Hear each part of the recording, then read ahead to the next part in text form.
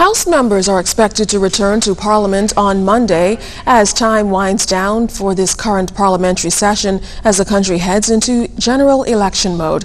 Leader of Government Business in the House of Assembly, the Honorable Tommy Turnquest, updated ZNS News today about the final bills expected to be tabled. We still have on the agenda a Freedom of Information bill that we intend to debate and pass. There are some amendments to that bill that we would like to amend before the term, so that would be in place with the legislation.